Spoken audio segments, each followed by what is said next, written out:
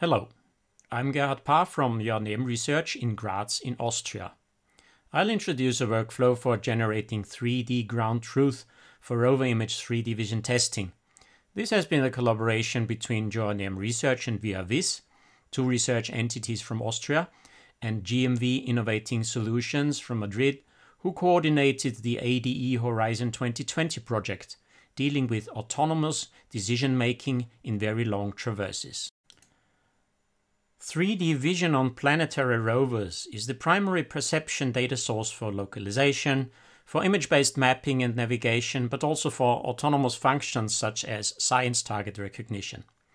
True mosaics for understanding the scientific context is another use case.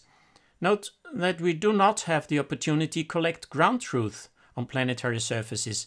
Even in the terrestrial case, it is quite some effort to generate real ground truth, an order of magnitude more precise than the functions to be tested.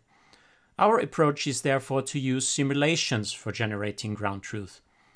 Note that we also have to account for huge scale differences within single rover images, often millimeter on the bottom to kilometer per pixel at the horizon. To get realistic, such ground truth requires high fidelity, means close to reality appearance. So we suggest to use real datasets instead of simulated ones as a basis. Here is the overall approach to gain such high fidelity ground truth based on real datasets. We capture images at different levels of detail. In the specific case, this is using drones for the aerial more global scale and handheld directly on the sites to be simulated. In addition, ground control points are captured that shall be visible in the images. Structure from motion is then used to generate at least two differently scaled and sized 3D textured models. These models are fed into a rendering software that is able to fuse them and perform controlled rendering of simulated images. These form a ground truth database, as their geometry is known from the rendering process. This is one simple case of data exploitation, namely the check of a stereo image-based mapping workflow. The stereo images in the middle are taken from the ground truth database, and the stereo matching and reconstruction workflow is applied. Straightforward data degradation may be applied to the images and their geometry to test further effects such as robustness. The test case for the workflow is a one-to-one geometric comparison between the gained stereo digital elevation model and the input model from the ground truth database. The Canary Island Fuerteventura had been chosen as the originally planned ADE test site. These are examples and scenarios of data capture with imagery both from drone and terrestrial, even hybrid, as well as differential GPS points distributed in the scene and visible in the images.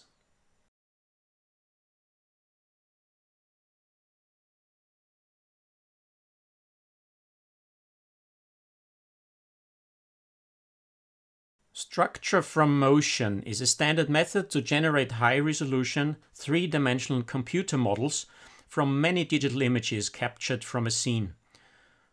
Workflows are offered by commercial software such as Metashape, Pix4D or Reality Capture. You see immediate states of the formation of such models depicted to the left, as they show up in the graphical user interfaces of such tools. Initial textured point clouds as well as image poses are illustrated. The user is guided through the process with more or less automatic supports. The image and ground control points import allows the identification, does image alignment, generates a first model, which is then refined, textured, and exported. This leads in our case to two independent textured models with substantially different resolution and dimensions. For the actual data fusion and rendering, we use Pro3D, which stands for Planetary Robotics 3D Viewer. It has been designed for the exploration and geologic interpretation of planetary surface reconstructions, with a visual experience close to field investigations. Pro3D enables to generate large volumes of ground truth images, making use of an extension that allows batch rendering. The workflow starts with the definition of the so-called snapshots. Then the 3D datasets are imported, which are formed from so-called ordered point clouds. a hierarchical data structure, which makes the rendering much more efficient. Pro3D then executes the individual snapshots and in such way generates the simulated ground truth images, each of which is also known in its precise geometry. This is how an initial data fusion looks like and what the final dimensions of the example datasets are. One can see that the datasets still intersect each other due to subtle misalignment. A further alignment step makes sure that the high-resolution dataset fully overlays the aerial one. By the way, this could also be realized by the so-called priority rendering function in Pro3D.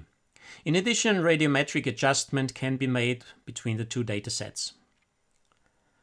This is an example for the visual odometry sequence, with stereo images captured on board of a virtual rover every 10 centimeters of travel, with image geometry and snapshot definition.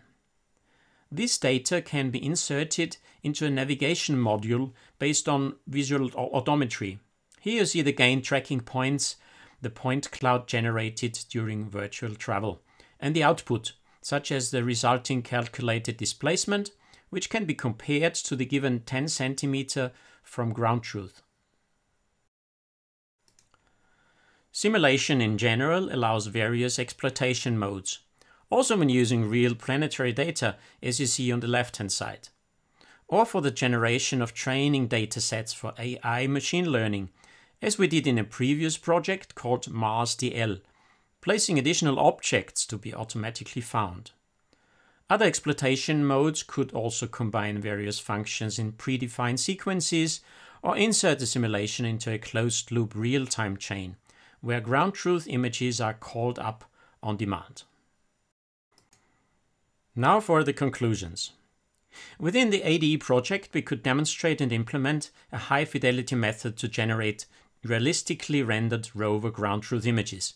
Its default workflow uses two levels of detail, with applying structure from motion to aerial and terrestrial image sequences to generate ordered point clouds. Those are used within the visualization software Pro3D for 3D data fusion and batch rendering. A Mars analog site on the island of Fuerteventura was used as a demonstration venue.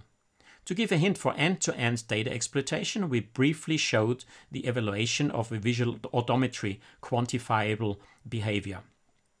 We have a couple of extensions in mind, such as going beyond digital terrain models on the modeling front, add at least one more level of detail, apply noise to the gained image data and their poses to explore the robustness of the methods to be tested, elaborate a bit on the data presentations, such as adding the use of shaders, or even tackle additional sensors, such as IMU, coupled to the ground truth pose definition.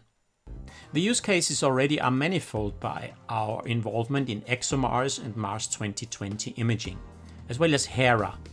The mentioned AI training is a further promising aspect, and we expect a few more to come.